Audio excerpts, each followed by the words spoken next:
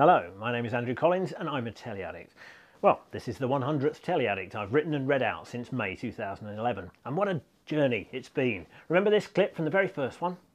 It's probably rose tinted. But it felt like we were actually happy. No, I don't remember much about Exile on BBC One either, but it was TV's first Alzheimer's thriller, so maybe that's apt. And it had this actress in it. Jesus, you must be in the shit. Whatever happened to Olivia Colman? The real question is, I wonder what'll happen to Olivia Colman now ITV's smash hit Broadchurch has ended. Go somewhere else, give the kids a fresh start. Your life is here. How can I walk down the high street now? What about you? He'll be in everything, just like you will.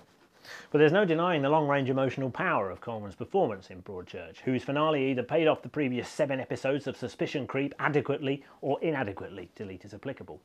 For me, it was the getting there that counted, and the getting there was good. Oh, I'm done. Medical doubt, it's all over.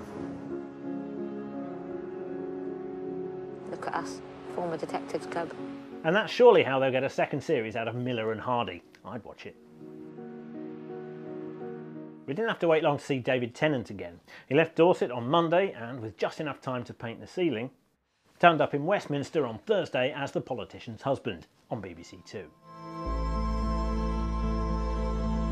A luxurious 18 years after The Politician's Wife for Channel 4, writer Paula Milne returns to the fertile topsoil of parliamentary matrimony, but in the Balls-Cooper era, with Tennant as the Secretary of State for Work and Pensions, who resigns in a failed leadership bid and has to face less work and more pension. With barely enough time to reconnect with his obligatory autistic son, his mousy rising star of a wife, Emily Watson, is manoeuvred into work and pensions by the very Machiavellis who manoeuvred him out. So Tennant turns armchair Machiavelli and starts picking out his wife's outfits. They're a bit Theresa May, aren't they?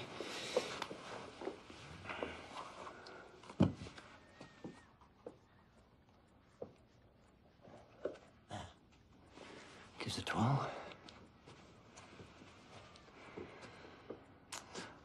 I forgot rule number 1. To stay top dog, you may have to unleash the bitch within you, Freya. Don't be afraid of that. Political drama has a get-out-of-dramatic jail-free card. The characters are allowed to make speeches where ordinary civilians might make conversation. This is fun for the writer and actors, sometimes less so for us. Although I was impressed that we got 38 minutes into the first episode before this obligatory cliché was used, after the obligatory jogging scene. Blair never sacked Gordon Brown because it was safer having him on the inside of the tent, pissing out, than on the outside, pissing in. Politicians do talk in clichés, so maybe this is gritty realism. Realism up to a point, in any case. And that point is the obligatory unconvincingly mocked-up tabloid headlines.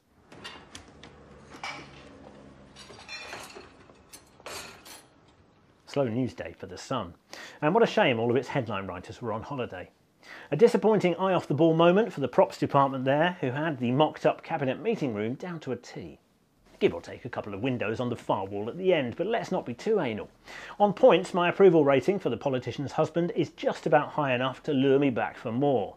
The supporting cast is sterling: Jack Shepherd, Ed Stoppard, the criminally underused Roger Allam, and it's implicit from this scene in the Cabinet Office that Watson's mouse is destined to roar.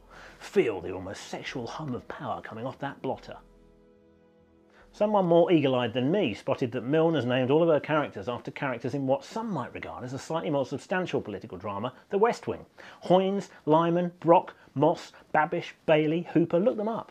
It may be the shortest suicide note in history. While most TV drama aims for width, Sky Arts are asking us instead to feel the quality. John? I used to say, life's what happens when you're making other plans. The second half-hour standalone play in its Playhouse Presents strand was Snodgrass by David Quantick.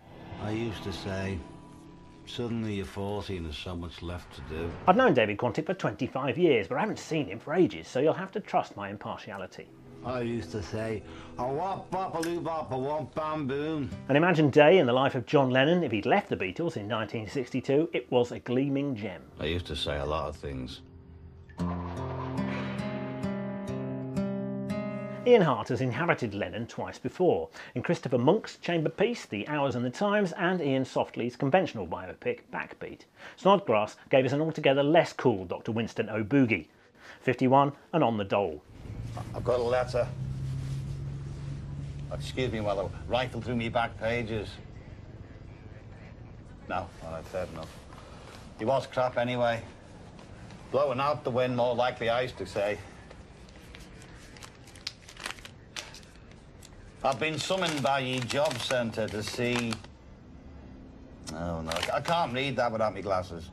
Played in the saddest key of all, Snodgrass gave Lennon back his wisecracks, but instead of being lapped up by the world's press at airports or around an Amsterdam hotel bed, they echoed off grey walls of administrative indifference.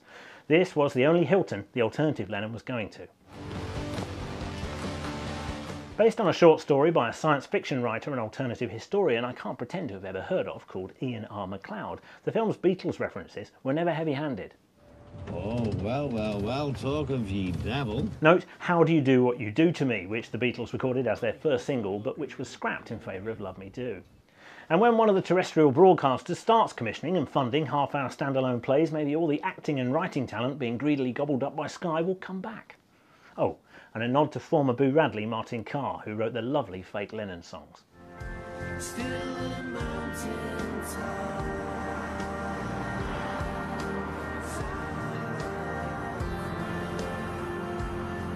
That was him. The BBC is still serious about comedy, of course, as proven by The Right Way, a very serious comedy indeed, written by someone called Ben Elton. Victoria won't get out of the bathroom. She will do, Dad, when she's finished. She's female, Susan. She's in a bathroom. She's never going to be finished. No? Try this one. Well, phase one will begin with a bump alignment level location situation. A, B, A, double L, S. Good that the cardboard cutout health and safety man actually spelt it out. A Ben Elton joke leaves no slow coach behind. Followed by an upsizing procedure. U, A. It's rather a solemn moment, really, isn't it? No need to editorialise, other than to add, I used to love Ben Elton. On an even less funny note, the semi-finals of MasterChef reached a new pitch of cruelty on BBC One when two previously dazzling contenders fell foul of visiting MasterChef-hating monster Marcus Waring in the fine dining round. Some viewers may find the following scenes distressing. It's as far away from fine dining as North Pole, South Pole. Wait, Dale's not crying yet. Give him another helping. And if you took the sauce out of the equation, it's not very good. Time for John to join in the bullying because he wants to get in with the bully and not the victim. You can't keep on reinventing the wheel, Dale. OK, don't worry, mate. Don't worry. Assassination doesn't get much tougher than this. Although it was Greg who played the social worker. Yeah, shake me hand. You're all right. Sorry, I can't believe I'm crying.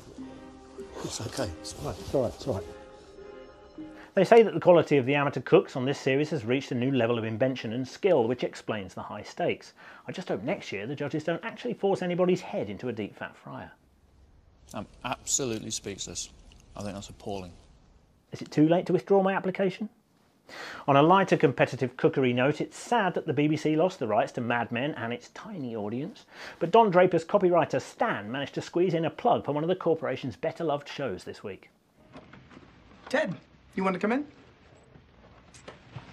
I hope you left us something.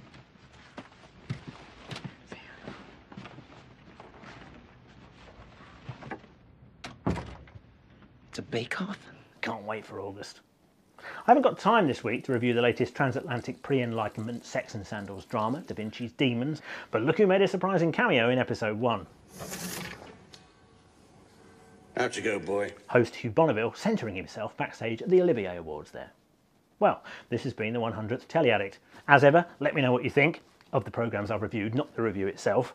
I've done that for you. So what we're looking at here, Team Health and Safety, is a complete balls up. Cheers.